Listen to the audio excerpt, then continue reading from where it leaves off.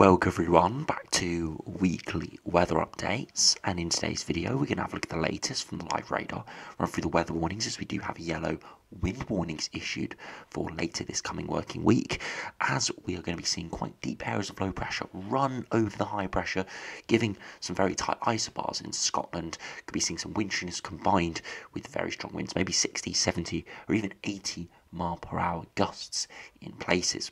We'll have a look at the UKV, go through the precipitation and the temperature for the next 5 days, and also have a look at those wind gusts, as it is remaining fairly dry in the south, but turning increasingly wetter and actually quite a lot cooler further north as colder air masses coming in and out. Again, nothing particularly potent, but cool enough to give some winteriness once again for higher ground of Scotland. We'll then have a look at the GFS, GM, ECMWF and the ensembles for the longer range, as we still have this signal for a big area of high pressure to be very influential into early February, but the exact conditions that it eventually gives, we're still very uncertain with it. Some runs still have low pressure coming in off the Atlantic, giving mild, wet and windy conditions. Others still have that high pressure over the top of us, just centered over at the top, giving generally very dry, potentially milder or cooler conditions depending on the exact orientation. But again, a big contrast to mild, wet and windy in from the west. And there are still a few runs, and I do mean only a few, going for more of a colder, snowier pattern with that high pressure pushed further northwards, giving more easterly sort of flow. But I definitely think the favoured scenario more is the high pressure just sat over the top of us, with weather fronts intruding from the west for Scotland and parts of Republic of Ireland and Northern Ireland through early February. But of course, we'll have a look at those models in the second half of the video. So do remember, if you enjoy my videos, make sure to like and subscribe, and remember to follow me on Twitter as well, the link's in the description. So if we do start on the live radar, you can see it is generally a dry day for most of England and Wales. A few patches of drizzle under some thicker cloud in places. Most of the Republic of Ireland is dry, but apart from the far north and into parts of Scotland, it's turning a lot wetter, as we do see a weather front sinking southwards. Now, the one thing is, this weather front is decreasing in strength as it sinks southwards and eastwards. So by the time it gets into parts of England and Wales into tomorrow, it does look likely that it will just be areas of drizzle and thick cloud. Nothing really substantial at all as it does move in, coming up against that higher pressure. It will introduce cooler air and fresher conditions in general, with some stronger gustier winds and showers. So generally behind this weather front, it will be turning more unsettled. But the south, pretty much south of the border between Scotland and England, that's where we're going to see sort of that very dry sort of conditions prevail. Now, if you put on the temperatures today as around 2 p.m, again, it's not a particularly cold day, but it's not a particularly mild day. You can see some yellows in places, slightly milder than the last couple of days, but again, nothing too spectacular, slightly above average, maybe 8 to 10 degrees. You can see some parts of eastern Scotland, we're seeing a bit of a fern effect there, where we're seeing that westerly wind coming up over the higher ground, descending, warming up, and you can see isolated pockets of sort of 10 to 12 degrees there. But elsewhere, seeing areas of yellow, but also some lighter blues as well, indicating that it is still cool in places, but again, nothing too much from the average for this time of year. Now, if you look at the weather warnings, we do have this yellow warning issued for pretty much all of Scotland through Tuesday and Wednesday, from 8 p.m. on Tuesday evening until 9 a.m. on Wednesday. Very strong winds expected to bring some disruption to parts of Scotland. Again, there could be an amber warning issued for this. From looking at the raw models, there could be an amber warning issued. Generally, sort of 80 mph gusts normally get the amber warning, and we are seeing the potential for that into Tuesday and Wednesday. Now, to on the further details, you can see a deep area of low pressure is expected to pass to the north of Scotland later on Tuesday, clearing away to the east during Wednesday. While at this stage there is some uncertainty regarding the onset of the strongest winds and to what extent more populated areas of central belt are also affected. This will bring a swathe of very strong winds to parts of Scotland. Gusts of 60 mph could be expected widely, but there could be some gusts as high as 80 mph. You can see it is a high impact, low likelihood. So if that certainty on, or that likelihood on that 80 mile per hour does increase, we could see an ample warning issued.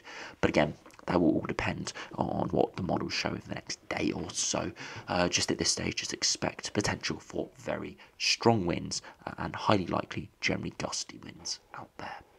Now, if we do go over to the UKV and have a look at the precipitation and the temperature over the next 5 days, if we do run through, you can see that weather front sinking southwards, but as it heads into parts of England, Wales and the Rub of Ireland, it does disintegrate just into area of thicker cloud and a bit of drizzle.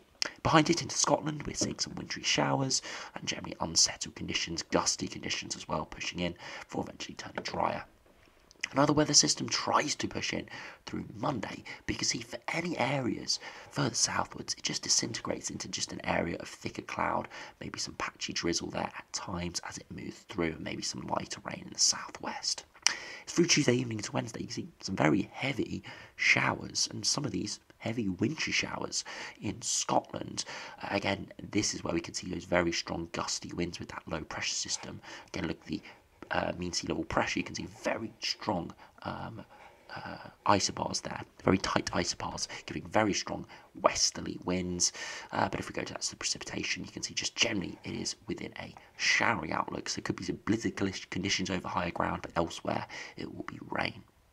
As we head into Wednesday, more rain pushing in from the west, but again, really only impacting northern areas, and eventually in the longer range we could see more precipitation push southwards, but again, nothing more than just some lighter rain, with the main bulk of precipitation in the north. But it does look likely towards the end of the week it is turning a lot cloudier as well, which is not particularly a great thing to be seeing. So if we do go over to the temperatures now, we can see that over the course of this afternoon, the temperatures are peaking around that 8 to 10 degree mark, so average to slightly above. Overnight tonight, temperatures won't drop down too far with thicker cloud, and into tomorrow afternoon, those temperatures will widely be more towards average, sort of 6 to 9 degrees. Again, nothing too cold, nothing too mild. As we head into Tuesday, overnight temperatures in the far south could drop to around freezing in clearer skies, but where we see cloud, no chance at all. For Tuesday afternoon, cool in the north, milder in the south, would be 8 to 10 degrees in the far south, around freezing over many parts of higher ground in Scotland. And then through Tuesday evening, that's where we could see those blizzard conditions, a lot of showers and very strong winds into early hours of Wednesday. And then through Wednesday afternoon, you can see again 8 to 10 degrees in the south, low single digits further northwards for the first day of February. And then overnight, again, mild in the south, with generally mild air mass moving in for Thursday, so well above average there, 10 to 12 degrees. Still cooler further northwards, but still probably above average. And then eventually overnight into Friday, not dropping down all too much. And you can see from the upper air temperatures, quite a mild air mass is moving in there. Nothing ridiculously mild, but generally quite mild. Look at the mean sea level pressure. High pressure is building in, but because the flow is coming straight in off the Atlantic, the air towards the surface is quite mild indeed. If we do just briefly have a look at those wind gusts through Tuesday evening into Wednesday, you can see how we got 50, 60, maybe 70 mile per hour gusts moving in for a time, and then eventually into Tuesday night into Wednesday, you can see an area of maybe 70, 80, or maybe even 90 miles per hour for the far north of Scotland there. So it could be very, very gusty winds in places. So it could be quite dangerous out there, and we'll keep an eye on these model runs. Again, they could moderate, go down to maybe 70 or 80, or they could intensify, keeping this 80, 90, or even higher than that, and becoming maybe even more widespread as well. Luckily, again, falling overnight, but again, it could mean people wake up Wednesday morning and there could be issues on the roads, trees down, things like that. So we will have to see, still a good few days out, and we'll have to see whether we see an upgrade in the actual wind speeds and we see any change in the warnings as well. Now, if we do go over to the GFS and see what that is showing over the course of the next couple of weeks, again, you can see a westerly flow at the moment. That brief northwesterly flow with cold air coming in there, that smaller pressure system to the northeast of Scotland, giving those very tight isobars, and that sort of stormy spell there through Tuesday night into Wednesday. Beyond that, high pressure actually starts to build back in, and you see by the end of the week, high pressure is in control, bit of an easterly flow, so chilly continental flow for areas in the south and the east, but we repeatedly see low pressure trying to shove it away from the west, and it does make some inroads for a time in the far north and west, but not really all too much, before eventually, as we head into sort of almost middle of February, low pressure does push in, but just high pressure comes back and builds in again. So pretty much it is a high pressure fest here, but definitely more inclined for that high pressure in the south and the east for the northwards and westwards. Incursions of low pressure, precipitation and cooler, wetter air masses looking more likely. Again, very subtle shifts can change this. GFS definitely more favouring that westerly influence than some other runs we have seen recently, which has produced more of a high pressure block. That high pressure is still there, just not as influential today. Now, if you look at the GEM, see how that does compare. Again, high pressure in control at the moment. Again, we're seeing low pressure coming in from the northwest over the next couple of days. High pressure building in, trying to extend northwards, and at day 10, still in control generally in the south, but low pressure trying to move in the north. This brief little low here will try and move in before we've got another high pressure system building in behind it. So again, GEM similar to the GFS, still generally quite dry, quite settled in the south and the east. Further northwards and westwards, high pressure influencing most of the time, but still seeing low pressure making inroads. Could see a lot of stalling weather fronts there trying to come in from the west before dying out. If we do look at the ECMWF now and see how that does compare, again, a westerly flow in the next couple of days, high pressure building back in, and much more of a dominant high pressure flow here from the ECMWF with an easterly flow.